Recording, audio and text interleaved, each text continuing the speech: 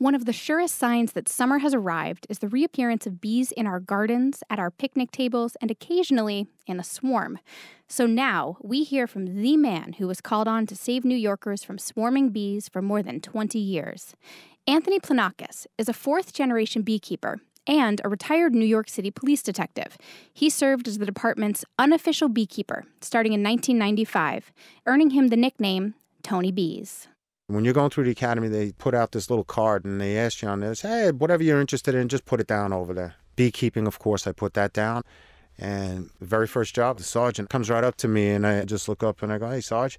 And he goes, bees? And I go, yeah, where? Harlem. And I go, cool. That was it. That was the first job I handled. Whenever I'm working a swarm, I hear nothing around me. I mean, you can have a jackhammer running down below. I wouldn't even hear it. I'm in the perfect world now.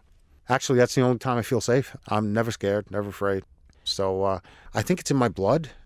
My father was taught the art of beekeeping by my grandfather, but growing up, I wanted nothing to do with them.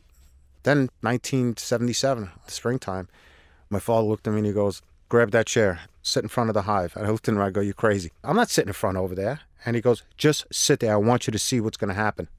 The sun was just coming up over the hill. Dawn was just breaking. Lo and behold, as soon as that sun hit that hive, they started flying out. Let me tell you, that was the alarm clock going off. And it was gorgeous. It was beautiful.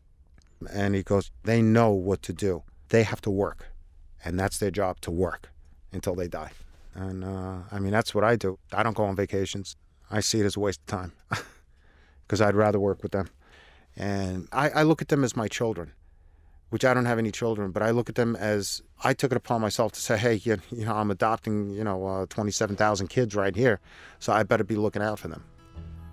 So I've learned from the bees patience, respect, and I guess work till you die.